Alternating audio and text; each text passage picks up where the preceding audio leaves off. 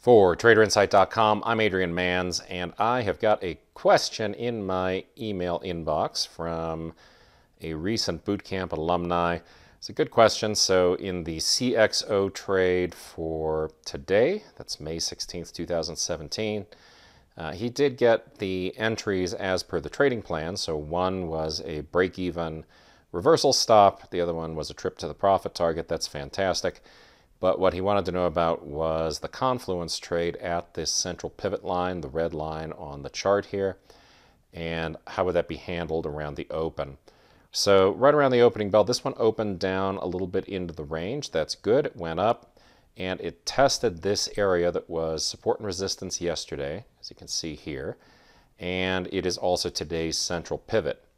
So our bias from yesterday's trading is to the downside. The bias on the trade for today's session is a short. I don't want to go against that bias, generally speaking. And in this case, yeah, your email is right on the money. So what you wanted to do here was when this came up and touched that central pivot, if you had a short sale resting there, then you had an early entry on this trade. Your first target would be right in here at this support area, $134. Your next target, pretty big, $133.08. And the ultimate target on that entry is a move down to the S1 pivot, $132.40. So that's how you handle it. It's all about the bias from the prior session and whether or not you're coming into one of these confluence areas. It gives you a very, very tight stop loss. Your stop in this case would have been right up above this pivot line, maybe above these highs, but in any case, the reward to risk ratio on these always fantastic.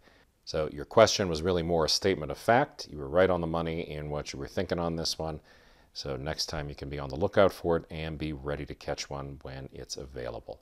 So if you have any questions, shoot me an email, adrian@traderinsight.com. Hope you had a great trading day today and an even better one on deck for tomorrow.